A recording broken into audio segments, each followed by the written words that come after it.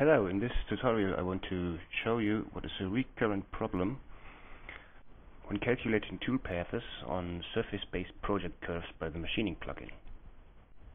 So let's start with an example how not to do it so that you get an understanding what is the problem here.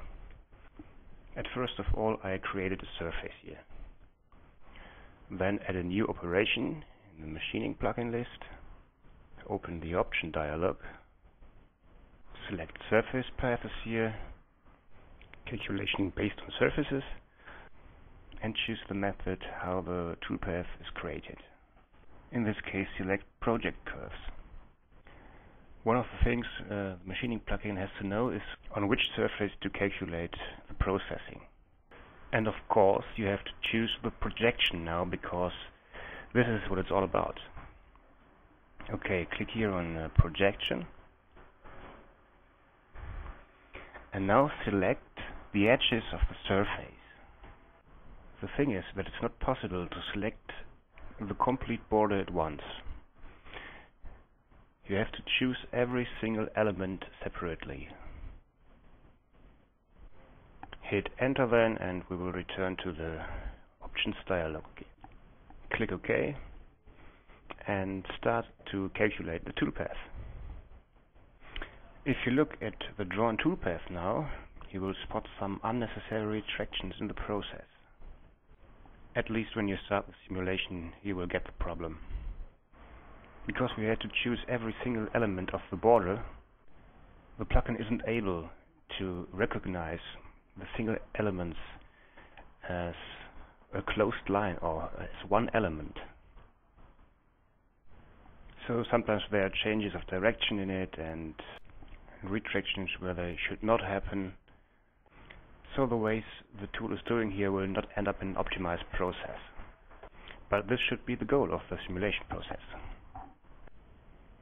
Yeah, and now I want to show you a method how to solve this problem.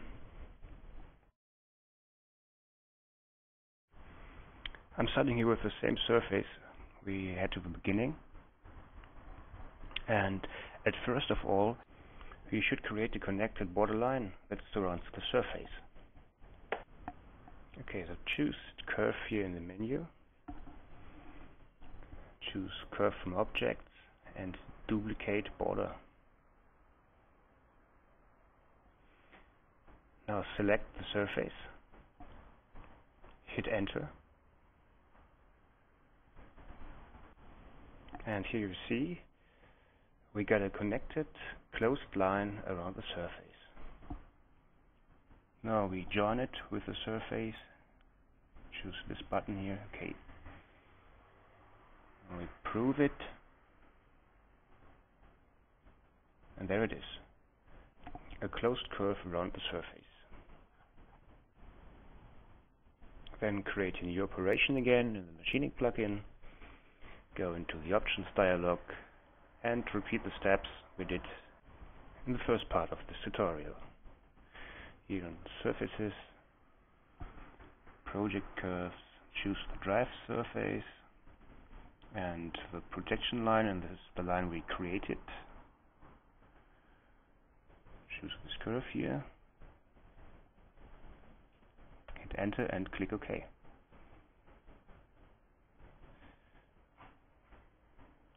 Oh, we choose a different tool here.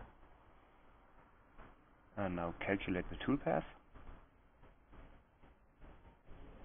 And now it's quite different to the first version.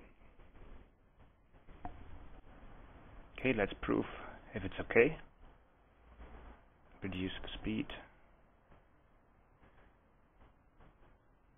And here you see no unnecessary retractions.